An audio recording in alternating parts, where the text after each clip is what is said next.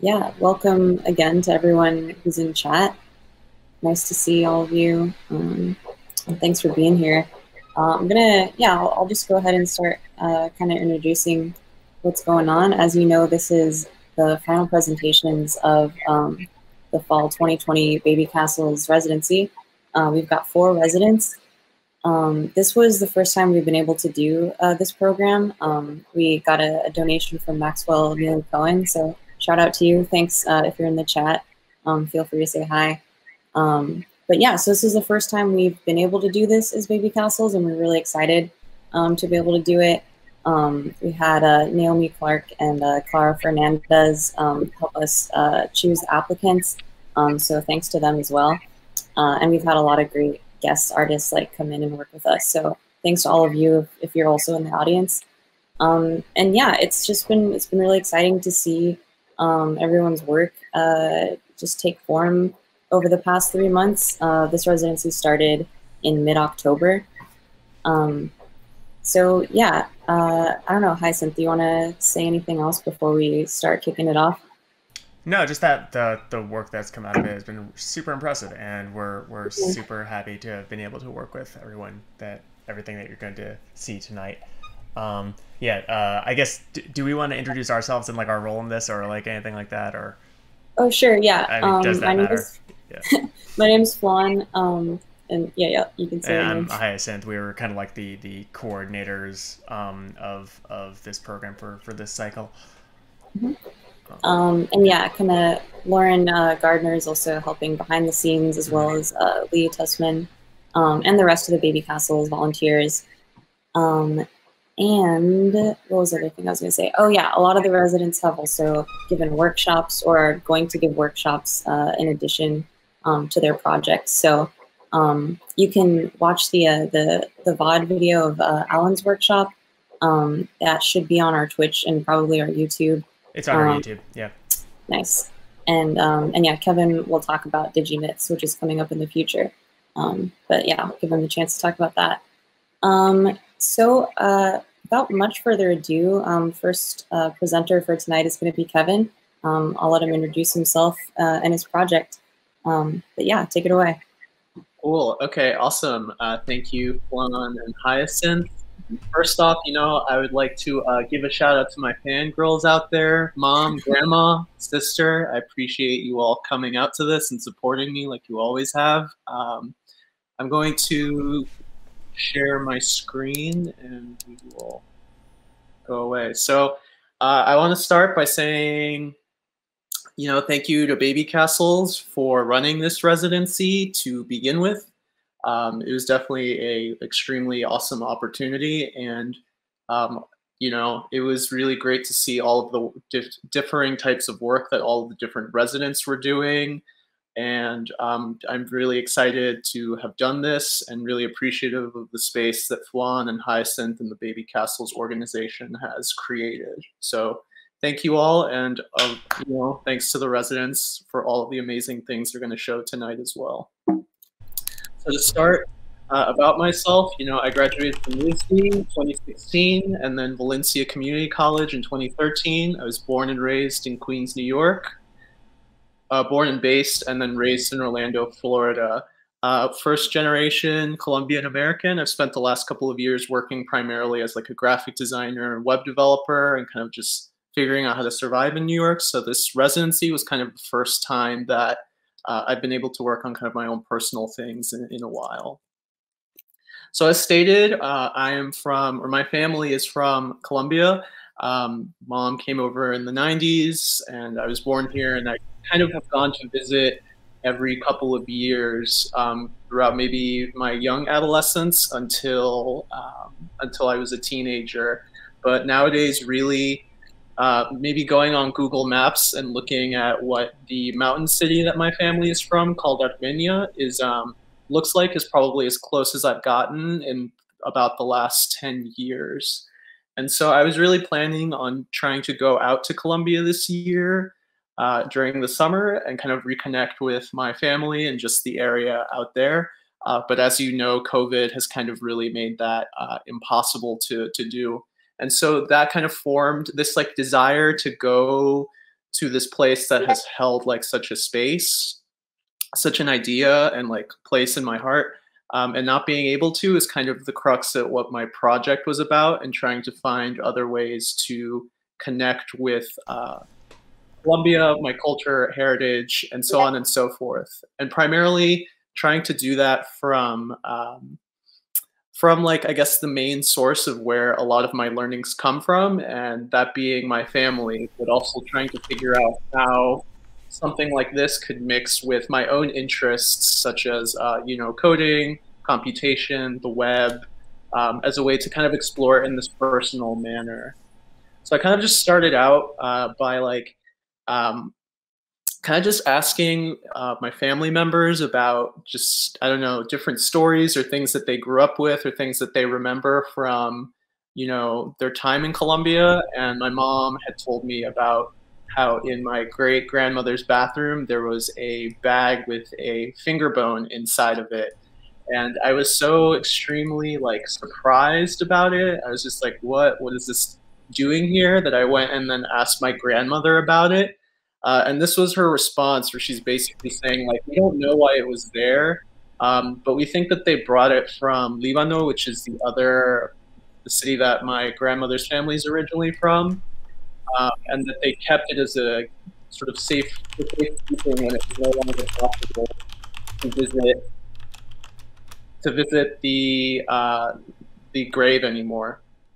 And so then from that, I kind of just started collecting all of these stories from my different family members. First from my grandmother, but then also another one, for example, from my dad, who kind of talked about how in the middle of the night there would be these sounds that he would hear, and that it was from La Señora con Tacones, which means the woman with heels. And that you would hear her heels, but you couldn't actually see her like walking or moving through the streets, and so that really kind of scared him when he was younger. And then from that, I started to think about, like, okay, if my family and these stories are like an entry point into, like, you know, what it was like being there, like what are some things that I can then tie it to that are maybe things that have happened in Colombia's history, and that I can like research and kind of just weave into this like larger narrative. And so with the first story, the one of my my great grandmother's finger bone in the bag, I figured my grandmother had told me that the reason that they had taken it and left their original place in Colombia was because of a big civil war that was happening called La Violencia, in which Republicans and conservatives were kind of just killing liberals or people that they thought were liberals, with basically, you know, impunity. And so that they would often leave this marker on the house of a family they were going to target, and that my grandmother's family maintained a bakery that they then found the marker on their house, and a friend of theirs managed to help them escape. And so that this is why the bone was taken. As for the link to the La Señora con Tacones, that one was a little more interpretive. I kind of, you know, there was like, I think when you kind of start out with this and thinking like, why does someone disappear in like a country like Colombia? It's very easy to immediately go towards like the very like dark and like depressing aspects of why someone would disappear. But given that I think that this first story that I chose was already kind of really heavy, I thought that it might be better to kind of explore something different with it. Like, what are all of the different reasons she could have not come back? And so the link was kind of thinking about like, why does the Colombian diaspora leave Colombia, and kind of where do they go from there? From that, you know, many rounds of revisions and design have kind of led to the final project that I'm about to show now, and that will be posted in the chat so that you all can view it on by yourselves. So this is the kind of what I'm calling it, the anthology, and then the stories within this anthology is kind of how I view this project. And so this is kind of the main website that you kind of go to, or this anthology book that you would go to, with chiptune music and fun, like interactive motions, and then from that you would then click on the objects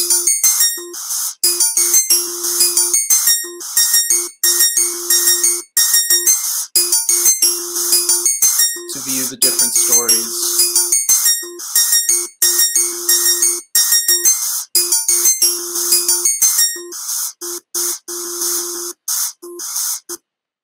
So I'm going to just play through both of the stories, and some of the stuff is in Spanish, so I will translate it for those of you who are not Spanish speakers. So your sister said that there is a finger in the bathroom. They say that it is of your grandmother's. This night you are going to figure out if it's true or not. Enter the bathroom.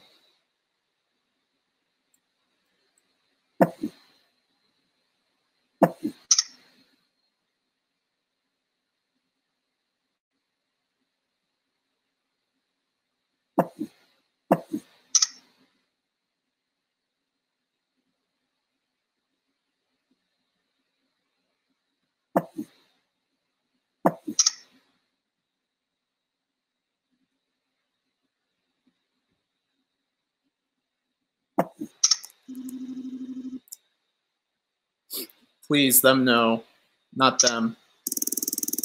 They are liberals. Why do you protect them? They are my neighbors, and they are good people. Please, I ask that you forgive them. All right, I will excuse them, but that they must leave here now. Leave your business, leave your home, and leave your family. And do not come back. There is no place for liberals like you.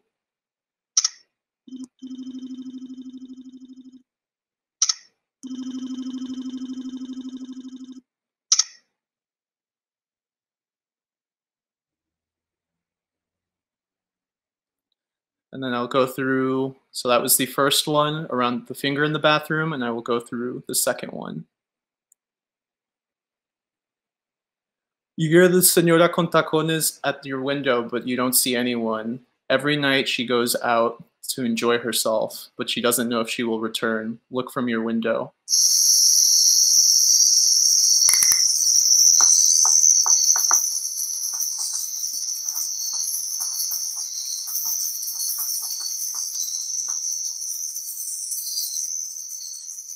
A lot will be said about her disappearance. People will say she had been kidnapped.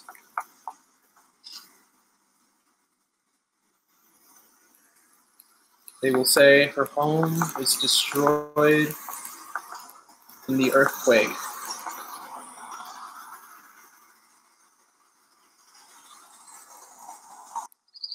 They'll say that she left the mountains and could not find her way back.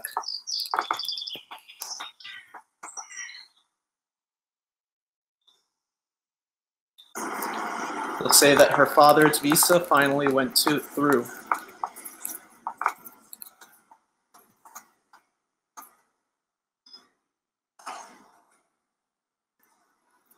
She became a famous artist.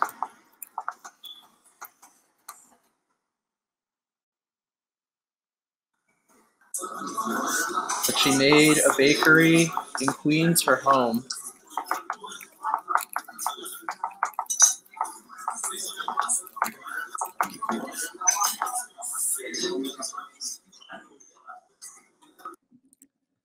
That her man could not keep his job, and she left with him.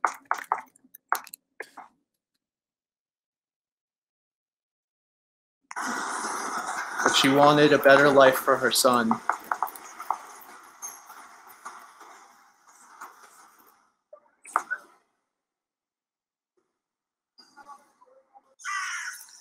And that after building a new life, she was happier now.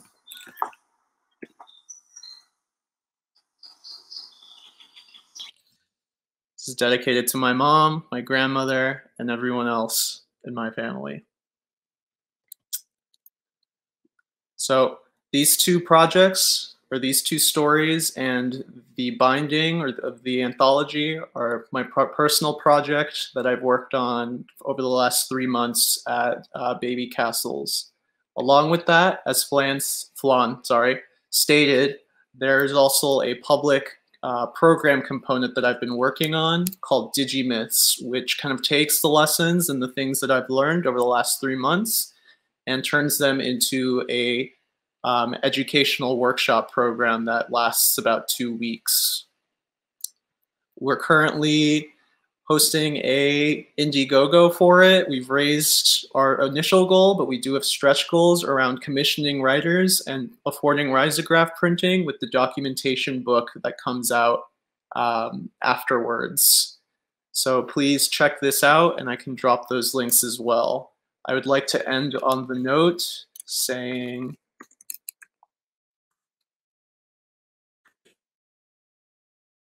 oops, okay, this did not work. 1 sec. I'd like to end on the note saying thank you to all of these people, Andres Chang, Artemio Morales, Arnon, Tracy, and Hyacinth, who helped playtest this game. Special thanks to my mom and my grandmother, and Chantal Feitosa, my partner, who helped me just go through this game over the last 3 months as well. Thank you all. Awesome. Thanks a lot, Kevin. Super cool. So I forgot to say at the top of the presentations that we're going to have time in chat for questions after each one. So I'd like to open it up now to chat if you have any questions about the interactive sites that we just saw or about Digimyths.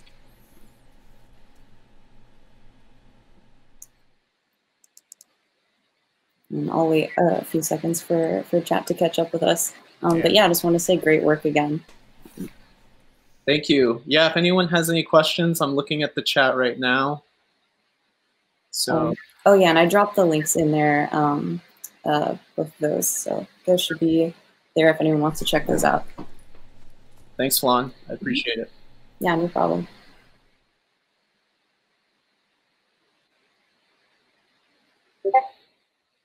Any questions? Anyone want to know anything? People think it's cool, it seems. I unmuted myself. Yes, I did. Cool. Kevin, what was the process of translating these stories to the design? Did you know what you were going to make before getting the stories? No, I didn't actually. I think, you know, when I spent about 2 weeks. Kind of, my partner sent me this app, and I spent about 2 weeks. I think it had already kind of been on my mind, this idea of like how to combine, you know, digital, like traditional, like both the traditional and the digital in a way. And so I thought that a good place to start would be with my family. And then I initially asked my grandmother and my family members for these different stories, because this idea of digital folklore had been on my mind for, you know, a long time, but I hadn't really had any space to do it. I think, yeah, it was definitely, I spent about 2 weeks post getting those stories and getting the residency, kind of just researching all of the different angles I could take with this project. And so given that there was like a finger in a bag, and then there's this like object that is so central to the story, I kind of thought like, what are all the other objects around it to that could also be central to what's going on, and that could be used by both sides and allude to this like civil war that had happened. Similarly with La Señora con Tacones, I think, you know, that one was a little more freeform, but it kind of also followed this this idea of like also along with the stories, choosing maybe an interaction model that I wanted to use to kind of convey the story and to push the story forward. So with the first one, I was like, okay, if I have to choose like one main interactive component, and that, what is it going to be? And in this case, it was click. And so clicking kind of moves the story forward. I'm like, what can I do with click to build the story out? Or in the second one, for example, design. If I chose text, like what is a way that text can be connected to the story and move it forward? I hope that answers your question. Nice. We have time for like one more question if there's anyone else in chat who'd like to ask something. Please let me know. Any artists or Andresito that I felt most influenced by? Yeah, I think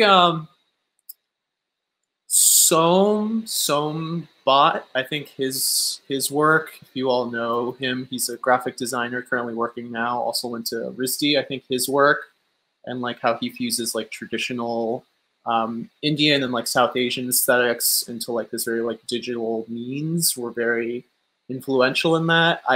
I think also another example is maybe like if people know like Yellow Magic Orchestra, who were kind of musicians in like the 70s who took like these very like stereotypical, like they're from East Asia and took like very stereotypical like kind of East Asian melodies or things that would be thought of a stereotype and kind of flipped it on its head by using kind of a lot of digital sounds, kind of 8-bit sounds, chiptune, like Atari stuff produced in Japan to kind of like, I don't know, like play with it a shit ton, play with it a lot and just kind of mess and subvert this like Oriental stereotype.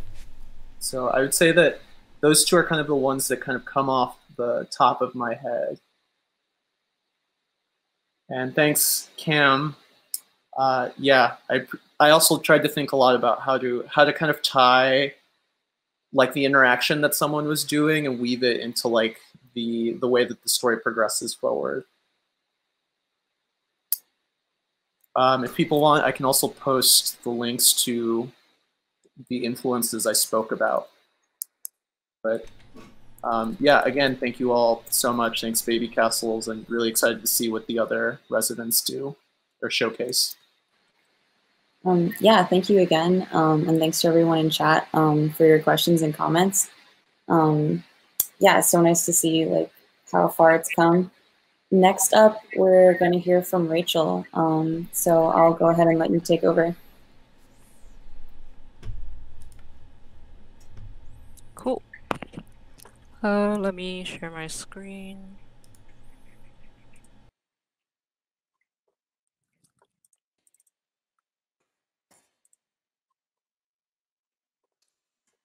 Can everyone see? Okay. That's good. So hi everyone, I'm Rachel Lee and I'm an independent game developer based in Brooklyn, New York. And I just graduated from the MFA program at NYU Game Center this past May. And now I mainly make short first-person games based on everyday experiences and observations.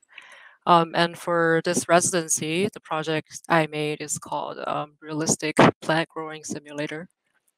And Realistic Plant Growing Simulator is a game where players are given a mysterious plant and are asked to nurture it from a seed to a fully grown plant in a span of a week in real time. And the project is first inspired by my experience growing plants at home. And after growing indoor plants such as succulents and scallions, and I found something very interesting about plant growing in real life that is not captured in games centered around plants and gardening. And plant growing simulation games usually, in my experience, evoke a feeling of contemplation and peacefulness and stability. And it usually does not have a fail state. Or the player it's impossible to kill the plant, whereas in real life the experience is much more challenging and unpredictable.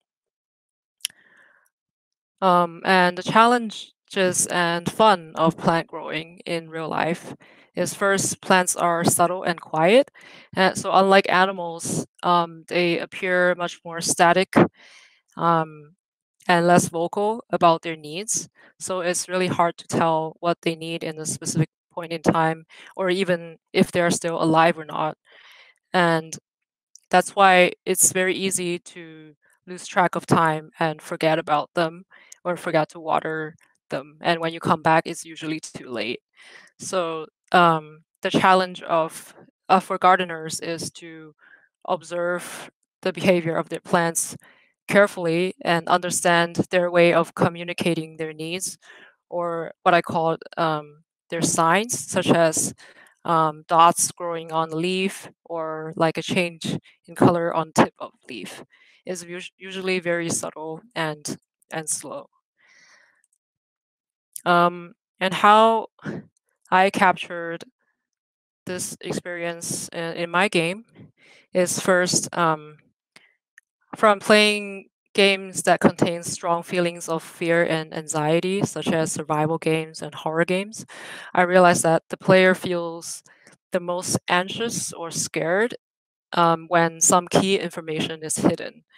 And the scariest moment in that game is you do not, for example, you don't know when the monster is going to get you or why all of a sudden your sanity level is dropping um, out of nowhere. So I try to apply those rules in this game by concealing information. So information such as how much water or sunlight a plant needs. Um, and players are only given very short and obscure instructions by the game. For example, down here it says, "Oh, make sure to keep it moisturized," but it doesn't tell you how much water exactly does the plant need.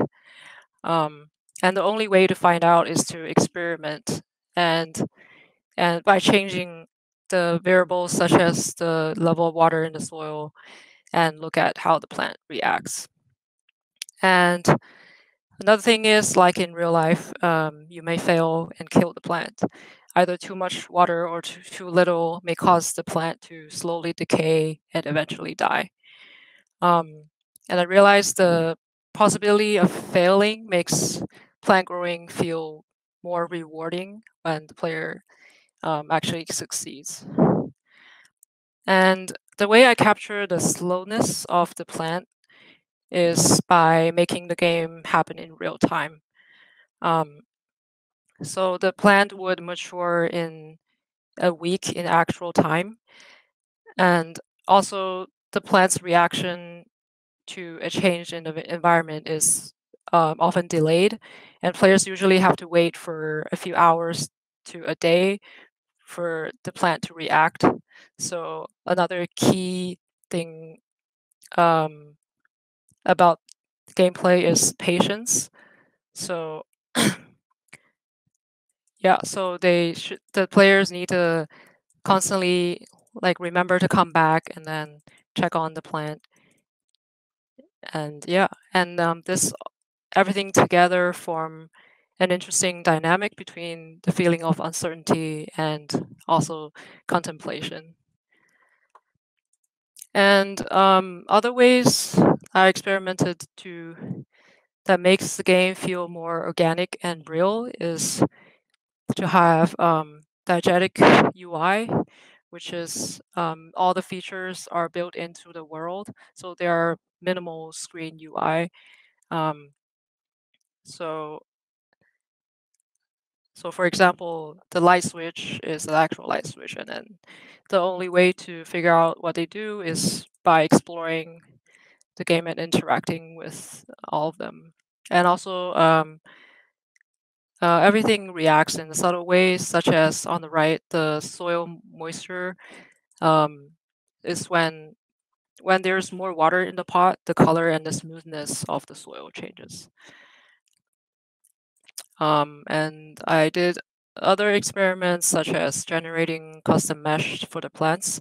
So every time the plant would look slightly different and it feels more unique to the player. And yeah, lastly, I want to thank Babycastles for giving me this chance to work on the game.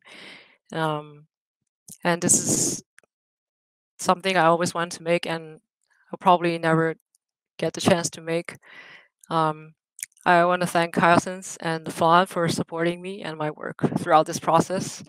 And I want to thank Lauren, Owen, Nicole, and Max, and all the other guest critics and playtesters for giving me so much valuable feedback and letting me know that my game is valid and I'm not alone in making weird, hardcore gardening simulations. And I will continue to work on and nurture this game and see it grow into its full-grown form. Thanks. Nice, thank you. Yeah. Yeah, I just said in chat, but we're open to taking questions and comments now. Oh, I think we already have one. Nat asks, does the player keep the game running on their computer for a week or more?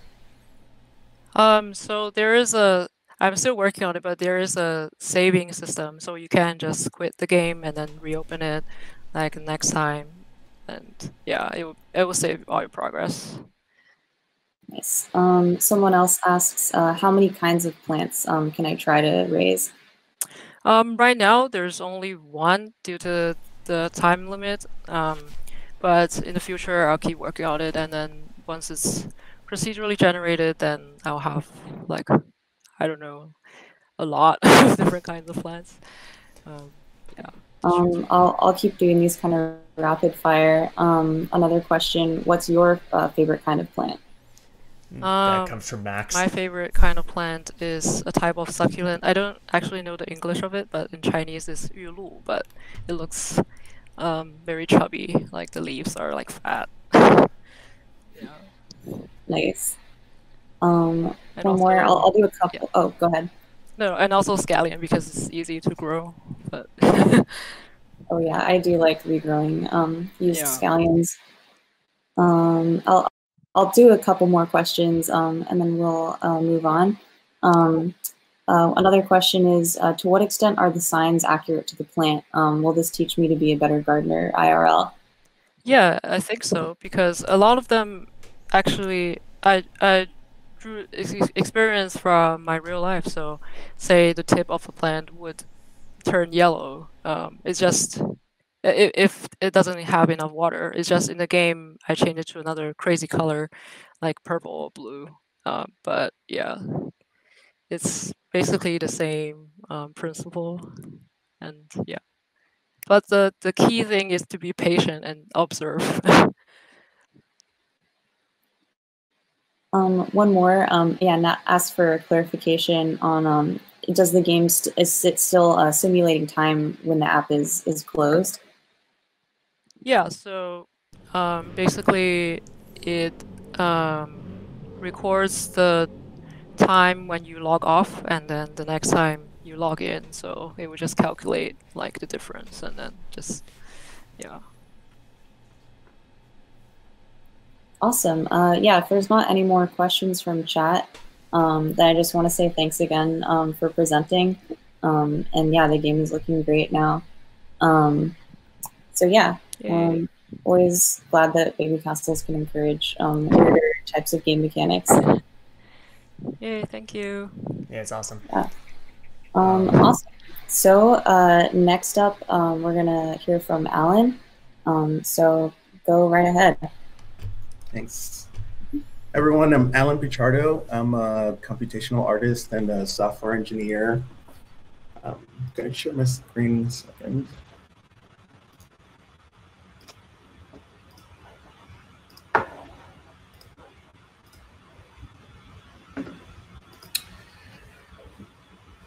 I've been working on an exploration game called Follow the Drinking Gourd. It's a VR game where you are standing on the deck of a ship and you discover constellations in the sky. Every star in the sky represents music from throughout the African diaspora in the American continent. And the point of the game is just to listen to music and make connections between the musics of various cultures and how they relate to each other, and try to link them back to ancient African cultures where those rhythms may have originated. And the way that I do that is I built a neural network that analyzes the music and tries to categorize them by similarity to each other. And the main motivation behind this work is basically my own fascination with my history. I'm from the Dominican Republic, and I feel that as an African descendant here in this continent, my history, or the history of my ancestors, kind of begins in America, because it's very difficult to trace back anything that happened before the colonial period, at least, you know, in the written record. And in the last year, maybe since 2019, I've been looking at artificial intelligence and trying to find ways in which I can apply the same data mining methods that are used to, in a commercial way, to predict the future, to try to use that to predict the past instead. And one thing that became apparent to me is that music is a historical record, because there are shared traditions that have never gone away, even through slavery and colonization. And there's instruments that are shared even with these ancient cultures from Africa. So I started by listening to music from different countries and trying to see like how similar they are, or how different they are, and thinking about how I could train a neural network to basically exploit those similarities, so I can get a map of all this music. Here I have two music clips, one from the Dominican Republic and one from Colombia, and these two, the neural network places them pretty closely, and it's mostly because they share qualities in timbre and rhythm. I'll play some clips and we're gonna talk about it.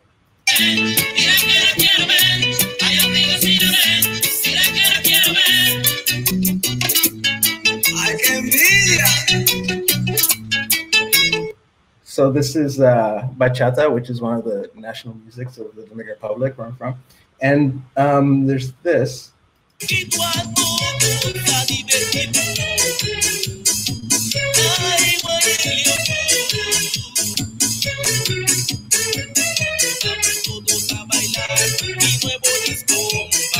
This is cumbia music.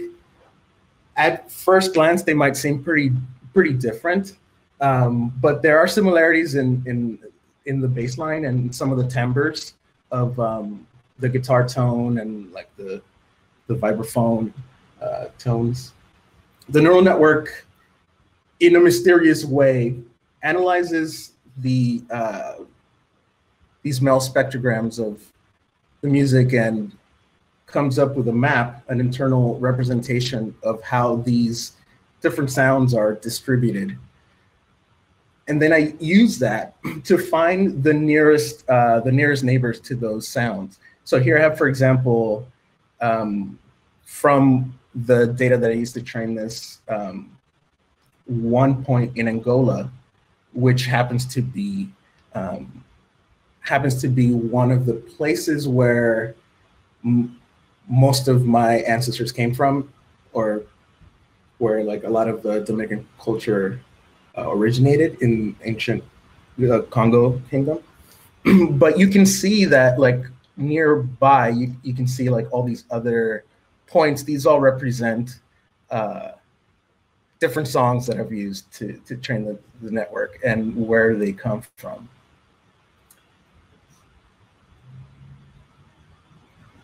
So just to just to show an example, like I have here some merengue, which is another like one of the national musical traditions of the Dominican Republic.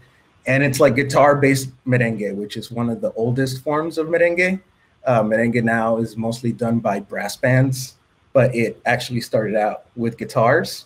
And I have some Angolan music on the right.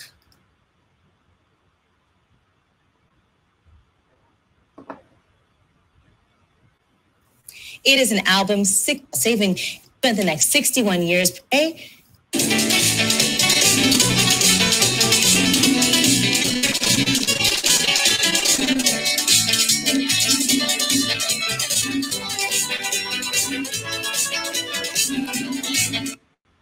One thing to note here is like, there's this instrument called la guira, which is basically, it looks like a cheese grater that you play with like an Afro pick, but you scrape it, and that's where you get the sound. And then here's the Angolan music.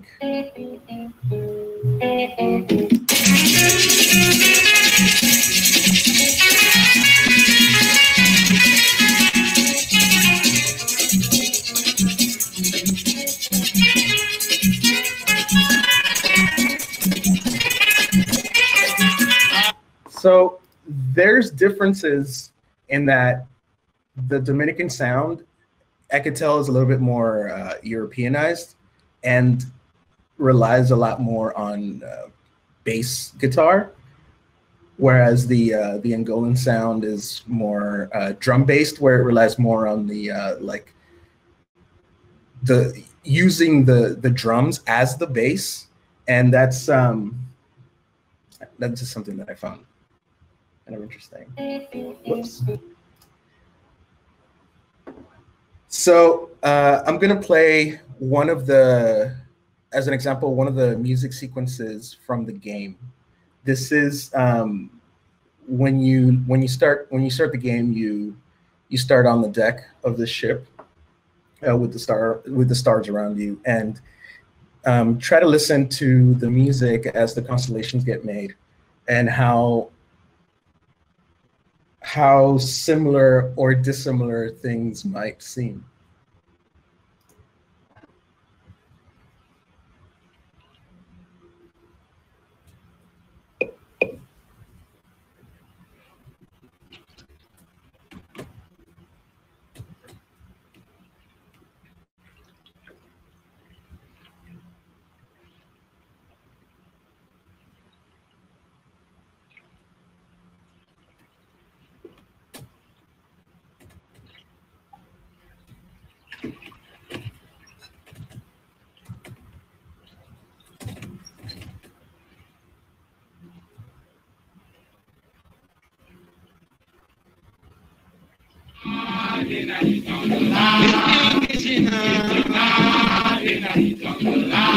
Gorilla, wild beasts around me, they want to eat me. How could you blame the colored man for making them wise? When he sat down and served them, table, he began to smile.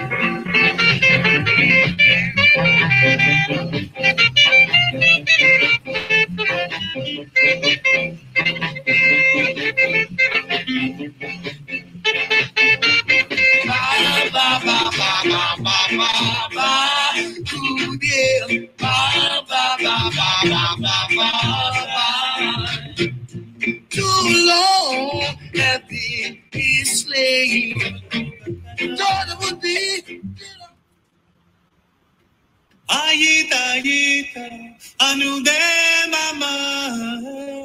Ayita, ayita, anu de mama.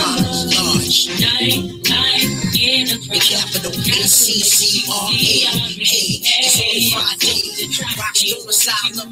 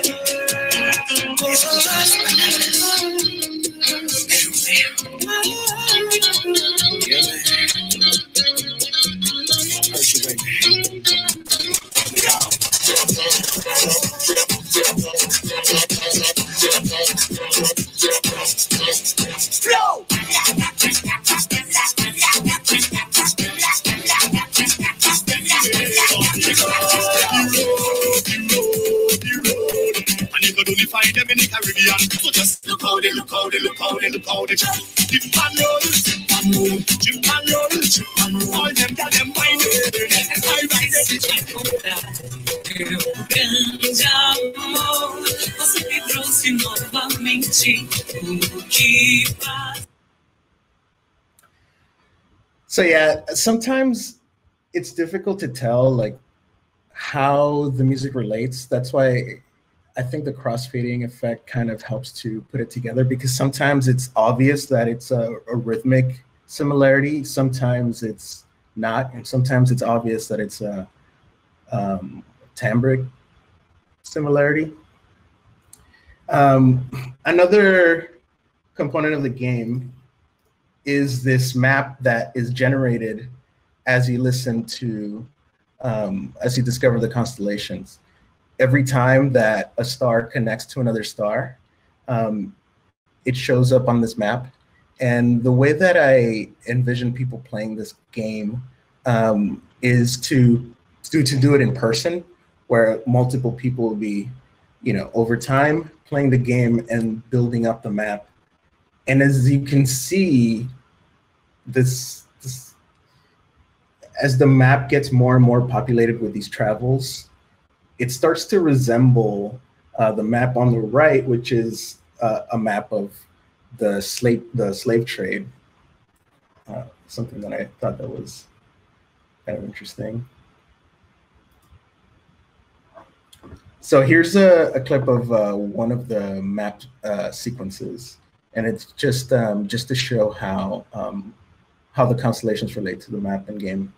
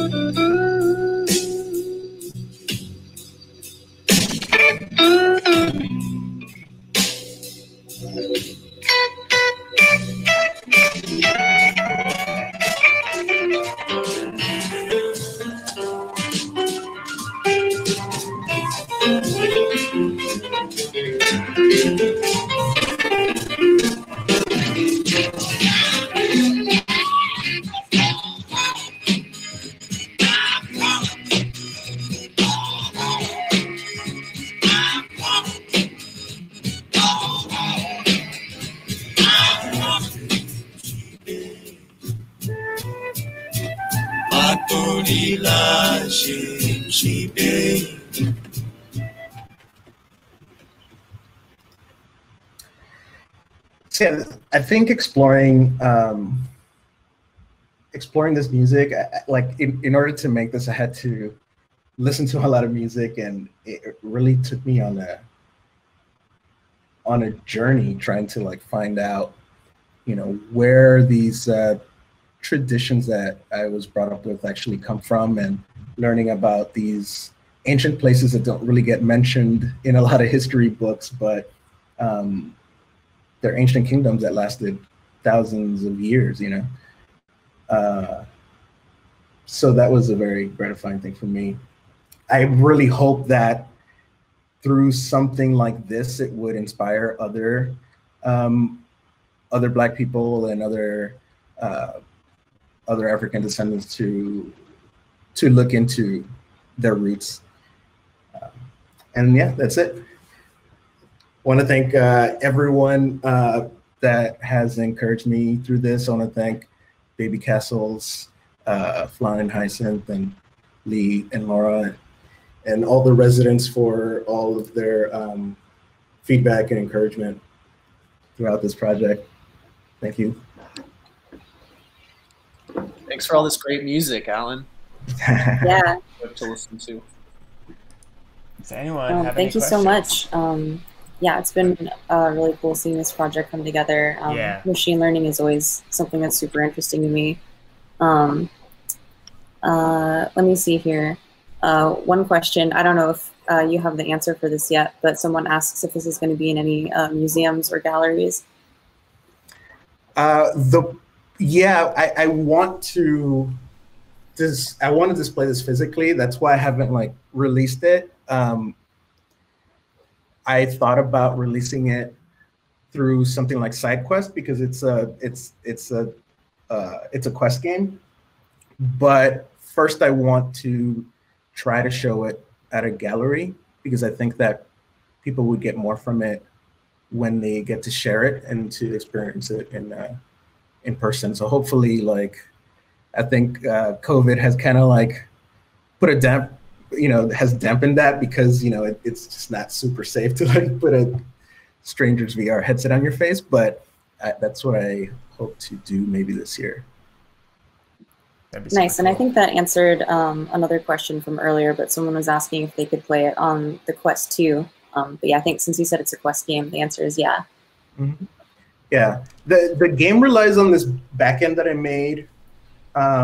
Right now, I'm trying to figure out the cheapest way to do it. If I do distribute it for the Quest, like on SideQuest, I need to figure out like a cheap way to host that because right now it would be too expensive to have like the machine learning backend hosted that way. But I will figure that out. Nice, yeah. People can post more questions. I wanted to go back to a comment from earlier because, yeah, I think we're talking about it being like an art piece, but Bomani pointed out that this can inform questions for further research just by like looking at the data and stuff. Yeah, definitely. And I think that there's like so much more that can be done with this, maybe with someone that's a little bit more capable, but for me, just working on it, I had to learn a lot about, where these rhythms originated. And then that just got me like to, look at my own family and like, what do they do? What do they grow up doing? What kind of instruments people are playing in the Dominican Republic? What kind of music people are making in Haiti? What kind of music people are making in Cuba, like, et cetera. So it was a great journey. Kevin just asked if you have to post your questions to chat. No, you're on the call, so yeah, go ahead if you have a question.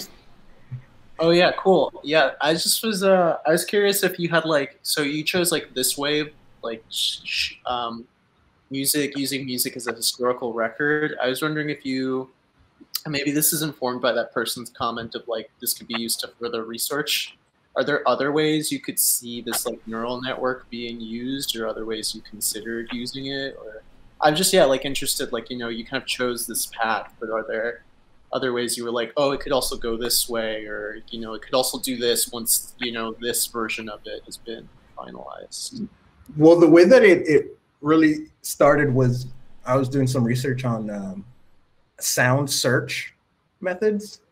And I was looking at Google Sound Search and the way that they do things. So this thing actually is really good for searching for sounds.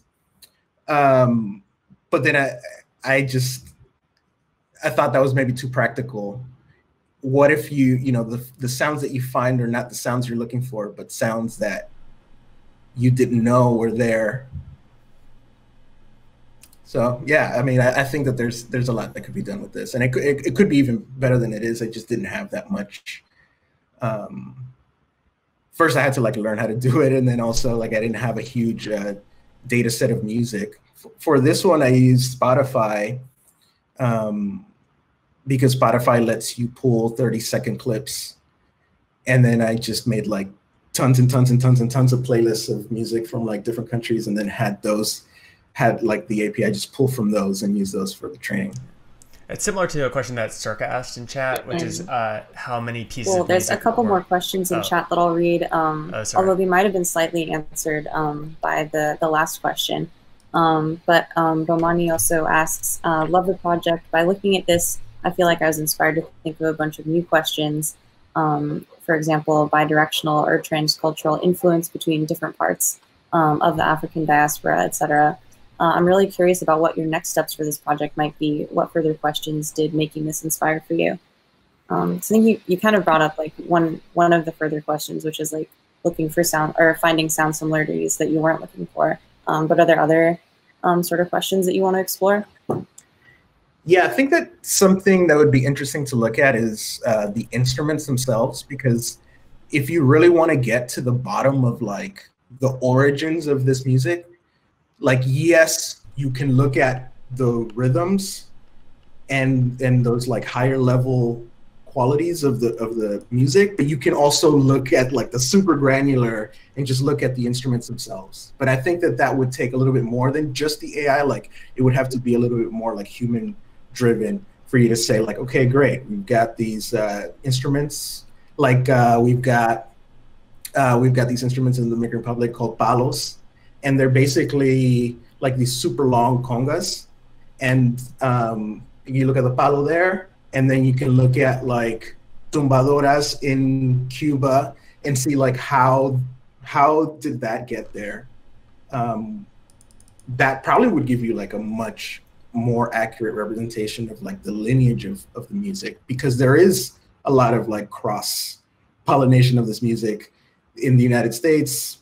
I'm sure a lot of traditional African music is vocal, and when it wasn't, then it became guitar based, and then it became, you know, this full band based. And when you listen to African music that's like that, that music is influenced by American music. So there, you know, there is that back and forth. Sorry, I was muted. Okay, nice. There's maybe a couple more questions in chat. Or you may have already answered how many pieces of music were analyzed for the neural network. I think it's something like a couple of that, maybe 8,000 or something like that. And I wasn't like, I could have probably been a lot more diligent about like cleaning up the data set, but I'm pretty sure some of the songs were repeated, which is not great. But I was lucky enough that Spotify did let me download that music, because then I could automate it and I didn't have to like manually like look for it. When I made the prototype for this thing, I had to manually put together all of the data set, and I was only able to like get together like a couple of hundred songs, and it wasn't as robust. Awesome. We're gonna move on now, but if you wanna like discuss further with people in chat, feel free to hop in on Twitch. But yeah, thanks everyone for watching. We have one more presentation for you. Sukanya is gonna talk next. So yeah, take it away. Thank you. Let me just share my screen.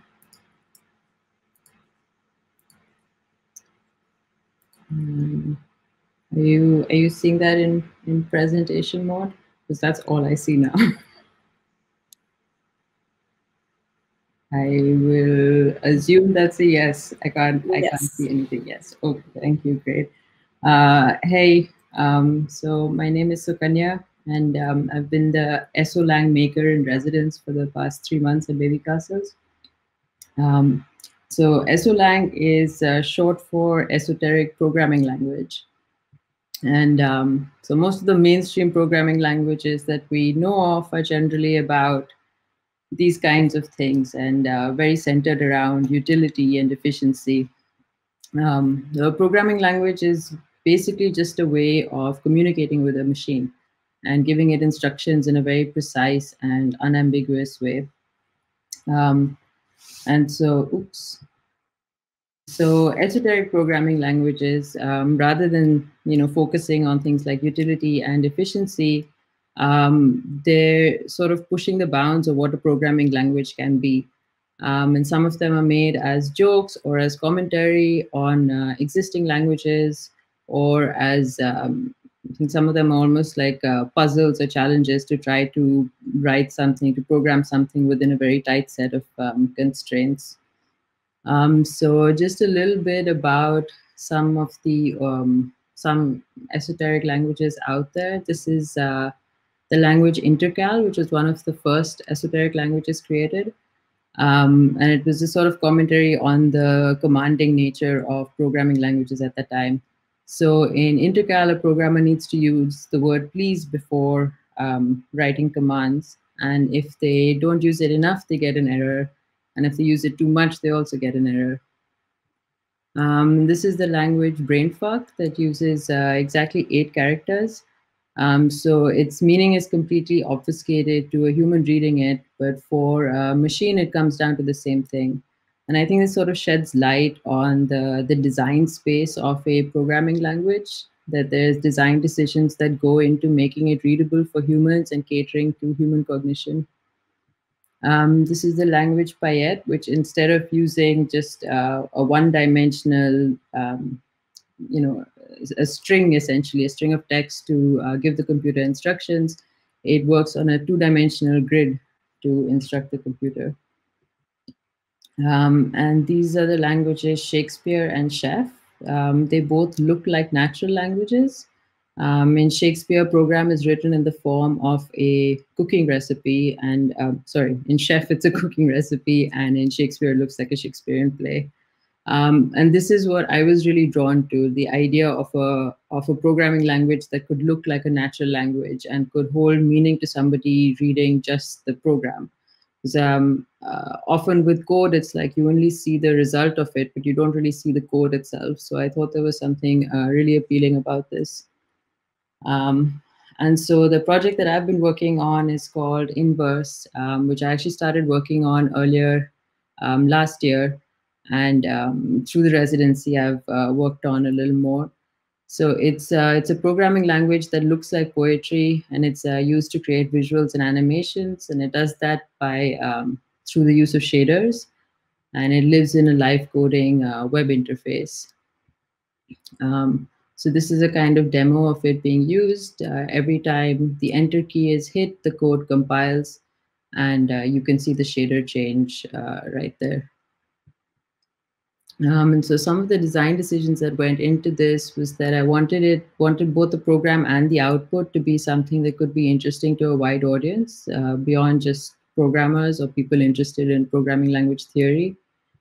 And to have several ways of writing the same program. And unlike Chef or Shakespeare, where it's like there's a specific structure to each of the programs, I wanted to try to break out of that so that literally anything could almost be a program. And I wanted there to be a certain degree of randomness, a bit of loss of control, and some slowness, which is kind of anti the way normal programming languages work. And that they would be engaging to create with, again, not just for someone coming from a programming background. And so this is some of the work that people have made with Inverse already.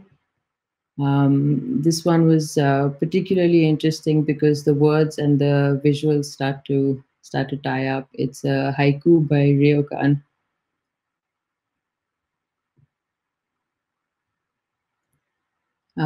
This was another interesting example, which I totally didn't expect anyone to play around with the arrangement of text. So just a little bit more on how it works, and it's always a little difficult for me to talk about this project in some sense without really going into the weeds. So I'm going to try to sort of breeze over stuff without really getting into a tutorial essentially. So the use of shaders was just because I think creating visual output is something that that does appeal to everyone in some sense. And it's also a very constrained problem space. So a shader basically just takes the X and Y coordinate of a pixel as input and returns red, green, and blue values as output. So it stays within a completely numeric space. And the other component of this is this idea of word mapping. So much like any programming language, there's certain keywords, and in shaders, these are often like mathematical functions, so sine and cos and tan. But instead of using those words, you can choose what words you want to use to assign to them. And so the interface, what you see on the right, the interface has like some word mappings that I created, which are created by extracting words from bodies of text. So there was some from Aesop's Fable, some Britney Spears lyrics, some Jim Morrison lyrics.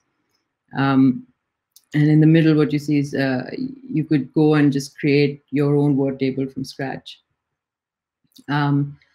There's also this idea of shuffling. So you can shuffle the way the words are mapped onto the shader functions, which will lead to a completely different shader generally as a result of that. And it works on using a stack-based paradigm, which is a little different from sort of most normal programming languages one might be used to. It basically gets around this issue of variable assignment, like it's to translate variable assignment into a natural language without it looking really contrived is a bit difficult. And so a stack-based paradigm sort of gets past that in a way.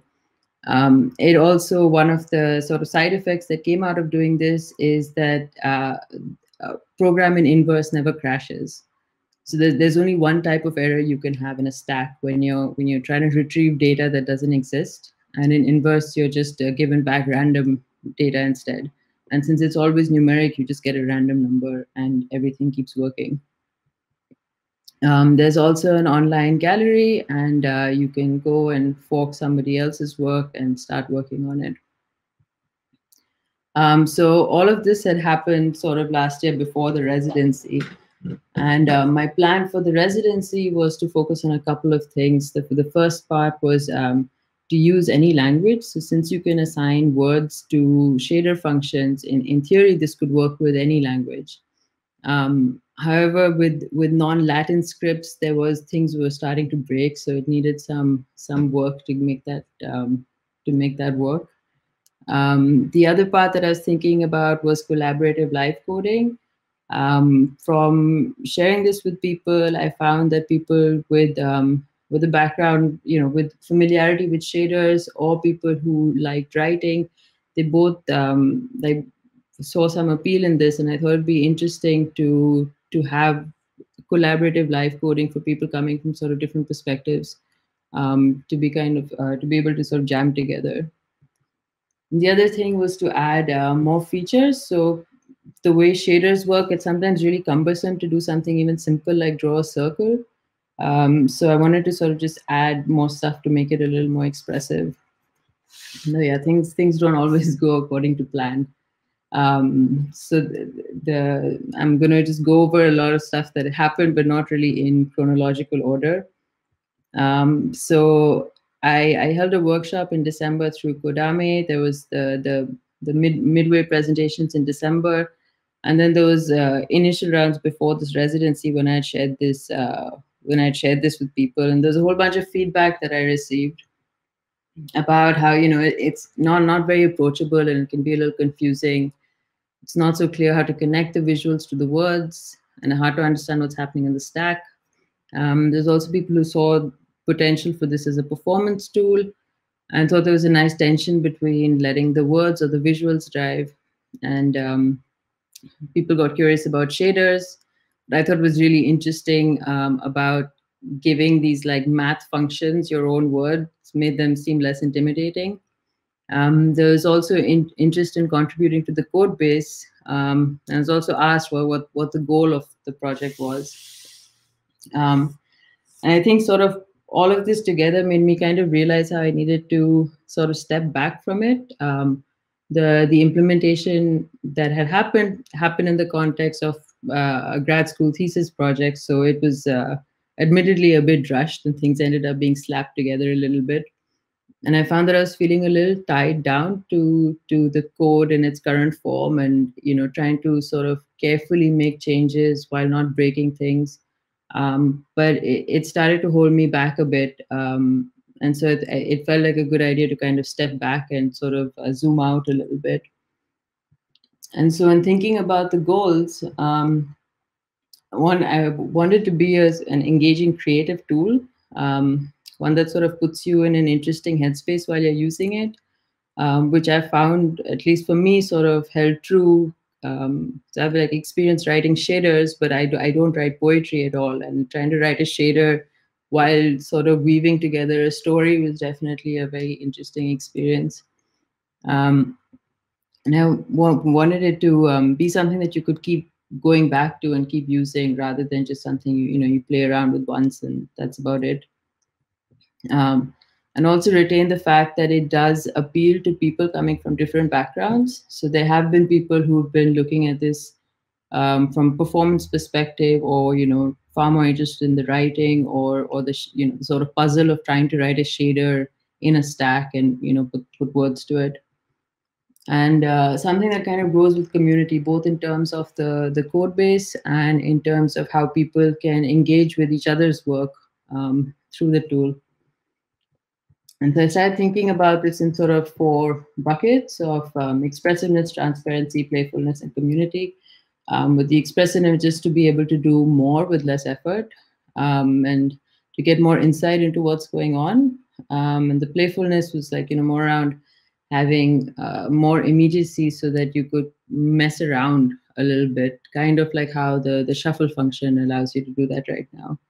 And for the community part of more ways to engage, I was thinking it could be cool to have, instead of just forking the completed work that someone's done, to be able to share just a word mapping, for example. So you could see, 10 different things that people have made with this one word mapping. So it's almost like a constraint-based writing exercise. So I've started rewriting the whole thing and working in a sort of modular way, so that I'm not tied into any of the existing structure, and that I can kind of play around in little pieces. And as I'm starting to see what's working and what's not working, sort of slowly build it back up together. So one of the first things that I worked on was getting this working with non-Latin scripts. There's obviously a heavy bias towards Latin scripts in anything code related. So even debugging this was a bit of a challenge, because there's different text encoding on your text editor, on the terminal, on the browser. There's different fonts come into play. What I found out was that Chrome has a bug with scripts like Hindi, which have joining characters. So if anyone out there is trying something similar, just stay away from Chrome. One of the other things I did was working on higher order functions. So like I was saying, even drawing a circle or a triangle is not really trivial in shader world. So I started adding functions that let you do that. And what you see on the left is like that whole mess of code is a sort of representation of the stack. So I'm breaking out of the interface and just I created a way for me to be able to kind of quickly test with the stack, how it would work to have a function like this and how complex it would be. And I think this already adds quite a bit. Like if you put a triangle on top of a square, pretty much anyone sees a house immediately. So I think it does give a little more sort of potential to be able to visually express ideas. The other thing was the ability to add images or textures. And then, you could take the pixel data from an image and use it in the shader however you want. Again, I think this also adds a bit of that expressiveness to how the tool can be used. Like for me, this picture and this effect sort of speaks to the time bending that's been happening the past year, of time stretching and squashing. One of the other things was working on the stacks. So like I was saying, people found it was hard to kind of tell what was going on, since it's a sort of non-traditional way of representing a program. And so it took quite a bit of reworking to get this working. And what this is basically doing is showing you for any function, when you hover over it, what the arguments are to that function. And when you hover over the stack in general, it shows you, what pieces are going to land up in your red, green, and blue channels for the shader. I also worked on better code generation. So what you see on the left, that long line at the bottom, that's the shader code that was being generated in its current form. And on the right is a sort of opened out, like the what's being generated right now. And the motivation behind doing this was, you could, in theory, take the shader that you write in Inverse and use it anywhere else. Or if you're comfortable enough with shaders and you're really trying to debug something, it's almost impossible to see what's going on with the version on the left. And it also had some inefficiencies with the way that was working. The version on the right also still has some inefficiencies, but at least it's a little more readable, and it's if you wanted to modify it outside of the platform, it's a little easier to do that. I also worked on documentation, which was initially quite a challenge when I had explained it to people. So this is kind of the structure that I used for the workshop that I did in December. And since there's all these different pieces to how it works, it was a little bit overwhelming when I held workshops in the past. But I sort of worked through sort of more sensible order of going through all the different parts of using Inverse. So it was turned into a little more of a gentle introduction, and I think it's like started to serve as a good foundation for building the documentation, which will obviously include all of the other stuff that I've been adding. And lastly, I started writing tests because I found myself feeling extremely hesitant trying to change things and fix things. I put the code away for a couple of months, and I'm sure there's probably many people who've had a similar feeling of just not wanting to go anywhere near it and really scared of what's going to happen the second you change something. And part of the reason to sort of share this is because I think a lot of what Inverse is about is the code not being this hidden thing that's just used to produce some output, but the code itself is a thing. I mean, I think there's a lot of craft and poetry to code itself, and which is why I thought it'd be nice to actually share what the tests look like, and to share that this was also a part of the process.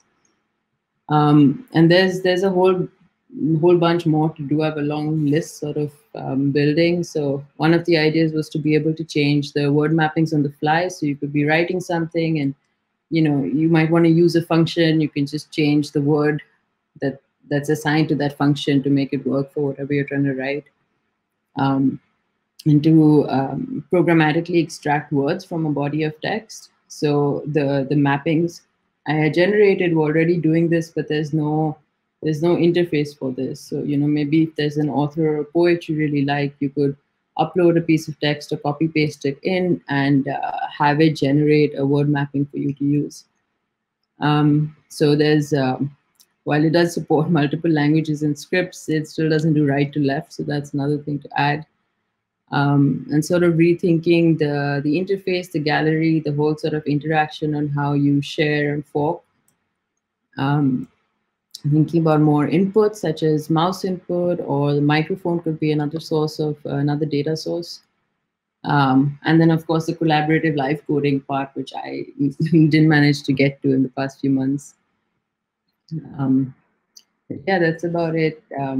Thank you, and thank you to everyone at Babycastles for supporting this residency. I'm really glad to have had this opportunity, and to Flan and Hyacinth and the other residents and all the guest critics who came. Awesome, thank you so much. Yeah, another just super cool project. So I've already said to send questions in chat. Someone was just mentioning that they're a playwright, and we're really interested in seeing what screenplays would look like in Inverse. Yes, lots of claps in chat as well. So yeah, send in questions and comments. Thanks. Yeah, screenplays would be awesome. There's currently there's a few sort of syntactical features, like there's some punctuation marks which basically have meaning. So I was immediately thinking of things like a semicolon and stuff and how that might translate, or additional meaning that it could have specifically for that kind of context.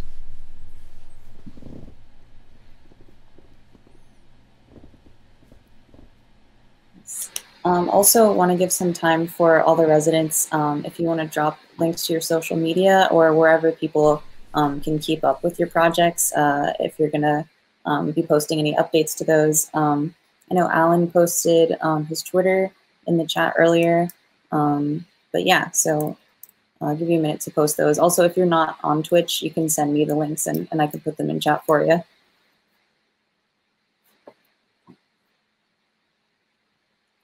Okay, so Bomani says, such an interesting project. Love how the code is allowed to be a part of the creation and enjoyed hearing about the references to other SOLangs. Yeah, thank you.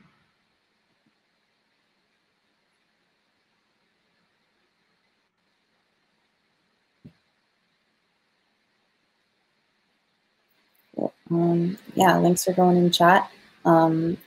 And also stay tuned to Babycastles for future announcements about more sessions of the residency. Definitely planning on doing this again. So don't know yet when we're going to open applications up, but yeah, we'll stay tuned for updates.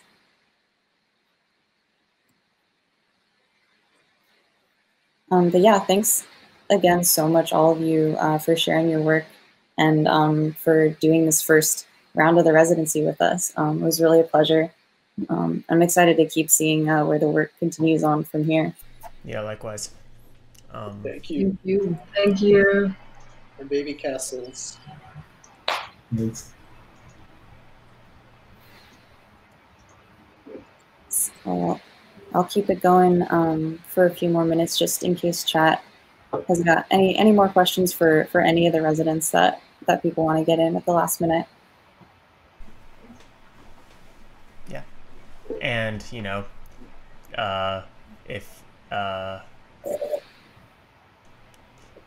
we're like, I think everyone here is in our Discord also. Oh, Sin, I think you're muted if you're trying to talk. Am I not muted now? Yes, we can hear you. That's why it seemed like you, like earlier you cut me off to say what I was saying, and I was like, that was weird. It's fine, but that explains a lot of things. I think I was piping out to stream also, so that was like maybe doubly weird. Yeah, so I was just saying, y'all, everyone in chat should join our Discord if you want. And yeah, I can post the invite link for that. Yeah, and I think that everyone here is there also. So if you want to like talk off mic or anything like that, I'm just, you know, don't want to speak for anyone, but I'm pretty sure that folks here would be down to talk about what they're working on as things developed, post updates, etc.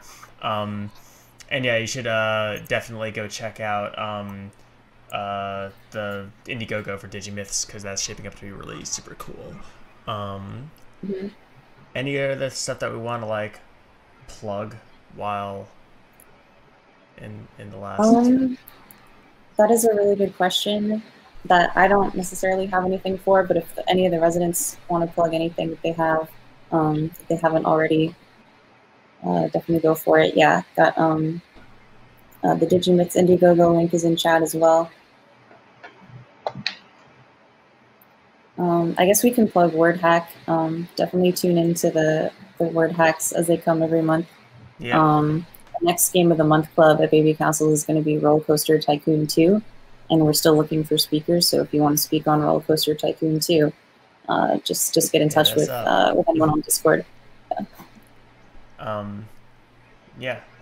Thank you so much for coming, hanging out, watching some cool people talk about some cool stuff that they're working on. Yeah, I'll leave the stream running for a bit if anyone wants to like get any last things in, but that's basically it. Yeah, thanks again to Max, who's in chat. Thanks again, Max. without him, this whole thing wouldn't happen. So very grateful there.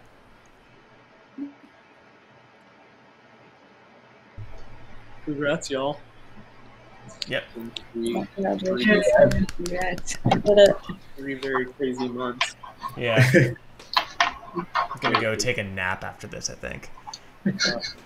I wish. That's actually a lie. But tomorrow I'll be able to nap a little bit, I think. Yes, I'm gonna kill the stream now, I think. So take care, y'all. Have a great rest of your evening. Thank you. Congratulations again, residents. You did it. I'm very excited about everything that came out of this, and yeah, excited to see where it all goes. Yeah, it's very, very cool to see interactivity used in like so many different ways that are all really interesting. So yeah. All right. Good night, chat. Good night. Y'all.